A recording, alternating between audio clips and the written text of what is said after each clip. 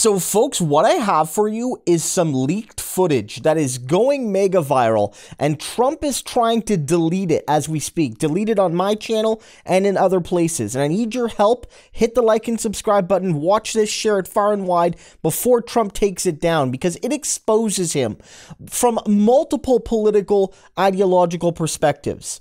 It absolutely wrecks him because his former rival, now former rival Nikki Haley, isn't endorsing him. Biden is twisting the knife as he gains momentum and Trump loses everything.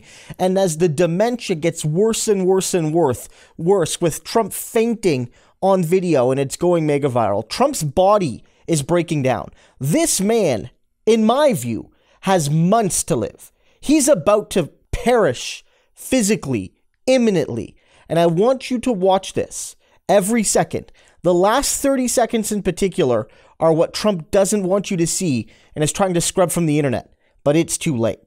His campaign out with a new memo this morning calling Trump a wounded, dangerous, and unpopular man. And this, quote, "We have a clear path to victory." Right, brand new this morning, we have your very first look at the Biden campaign's new strategy. After Super Tuesday all but confirms a Trump v. Biden rematch in November, we just got our hands on the new campaign memo, and Grace Curley is here to break it all down.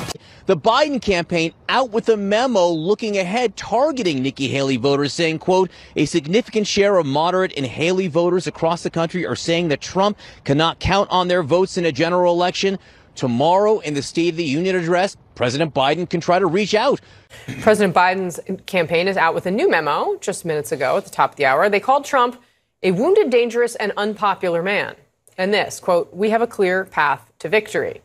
Let's bring back The Biden-Harris campaign put out a post on Super Tuesday. They put out a Super Tuesday memo this morning, and they're taking aim directly at Trump. Here's the memo. Caroline, watch this. Upwards of 10%. In Mahek, the Biden campaign put out a post Super Tuesday memo this morning saying that their strategy is to target undecided voters now.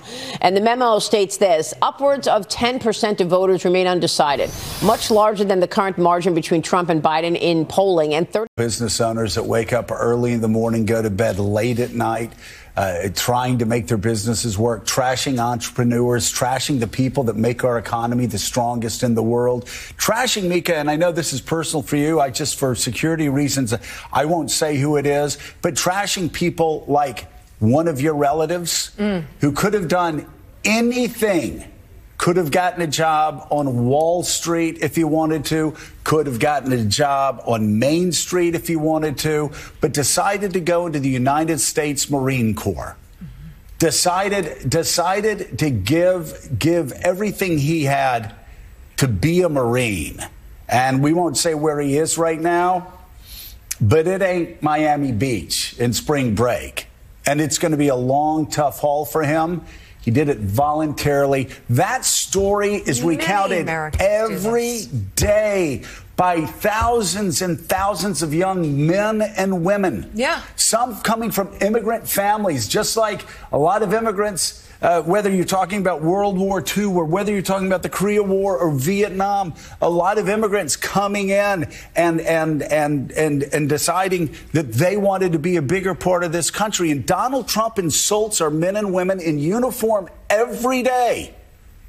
Every single day. And I will say again, we know him. Yeah. But who in the audience continues to cheer as this man trashes are men and women in uniform? So that is... You sit and watch cable news. Yeah. These young men and women in uniform go through basic training. They kill themselves. They sacrifice their lives. They get assigned to go somewhere across the globe for 3 years. For 3 years, committed to one thing: protecting and defending you, protecting and defending your rights, protecting and defending the United States of America. And you trash them? And you vote for a man who trashes them? That is just shameless. One explanation for that, though, and by the way, that American story is one of the many beautiful things that you can say about America, that commitment to our values, to our Constitution. But one of the reasons why you have those people clapping is not just the idiot's not enough of a word.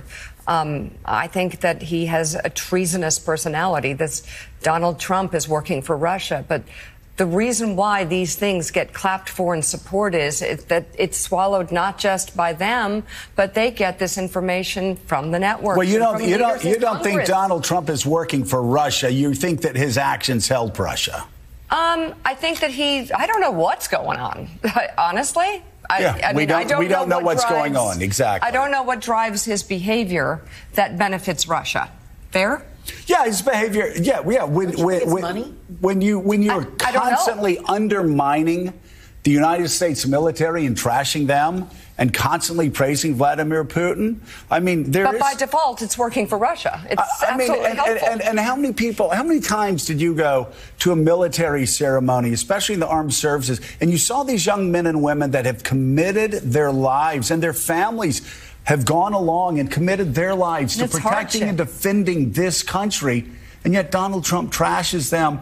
You have that coach from Alabama that says they're weak and woke. You have Ted Cruz saying he'd rather us have Russian troops than American troops. All the insults from Republicans. You have Matt Gaetz going out of his way to trash leaders in the United States military. All of these people trashing our men and women in uniform. It's disgusting.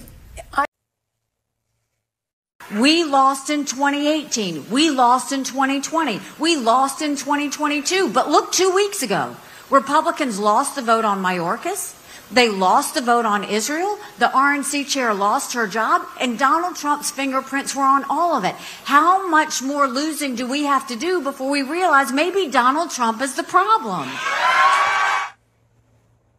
I mean, David Polyansky, after that, how do you really go crawling back to the Donald Trump wing of the party?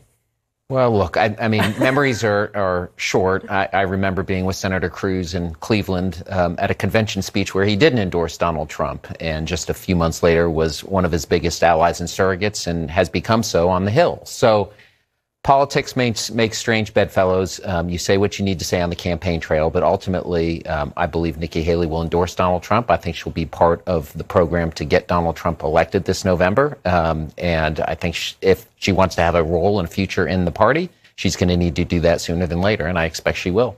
The difference, though, and I have to disabuse us of this kind of notion or talking point that the similarities between Joe Biden or the issues that Joe Biden and Donald Trump have are the same. The fundamental issues that Donald Trump has are not going to change. They're issues of character. They're issues of fitness. History is history. He lost those things. He's being branded as a loser. He's struggling with Mike Johnson to find any footwork or any stability. When you're talking about policy, this was repeal and replace Republicans. They haven't been able to replace Obamacare with absolutely anything. They have nothing but a no on immigration. And so that's the foundation of who Donald Trump is.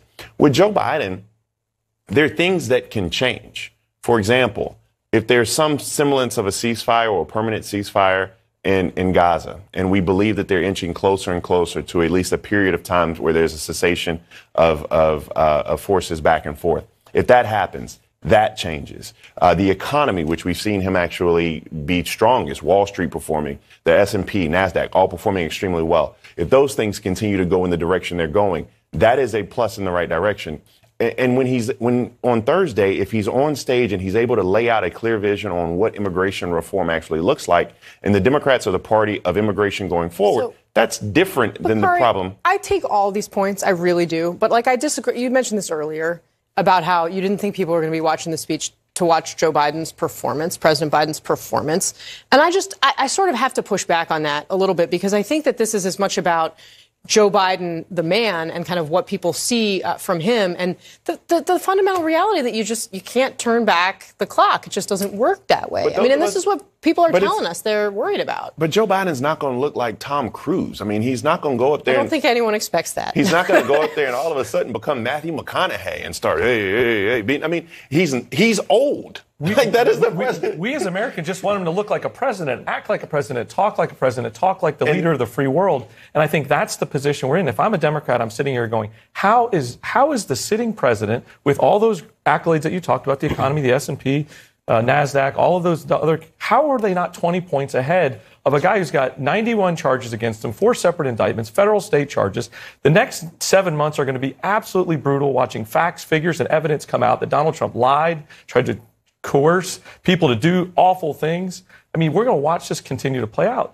I think Nikki Haley has to continue doing what she's done. That closing argument was spot on, right? And to see her change her tune just because she wants to chase a short-term sugar high, I disagree with. I push back on that notion. I think she's done exactly what she needs to do and needs to keep doing, because if I'm skating to where the puck's going in the Republican Party, Republicans are going to get beat.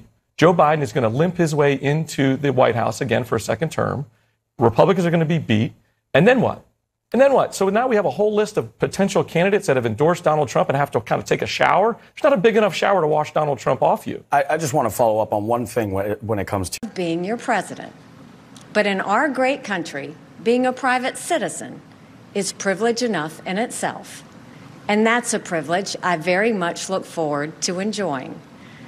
In all likelihood, Donald Trump will be the Republican nominee when our party convention meets in July. I congratulate him and wish him well. I wish anyone well who would be America's president. Our country is too precious to let our differences divide us. I have always been a conservative Republican and always supported the Republican nominee. But on this question, as she did on so many others, Margaret Thatcher provided some good advice when she said, quote, "Never just follow the crowd. Always make up your own mind." It is now up to Donald Trump to earn the votes of those in our party and beyond it who did not support him. And I hope he does that. At its best, politics is about bringing people into your cause, not turning them away. And our conservative cause badly needs more people. This is now his time for choosing. I end my campaign with the same words I began it, from the book of Joshua. I direct them to all Americans, but especially to so many of the women and girls out there who put their faith in our campaign. Be strong and courageous. Do not be afraid. Do not be discouraged, for God will be with you wherever you go. In this campaign, I have seen our country's greatness. From the bottom of my heart, thank you, America. God bless you.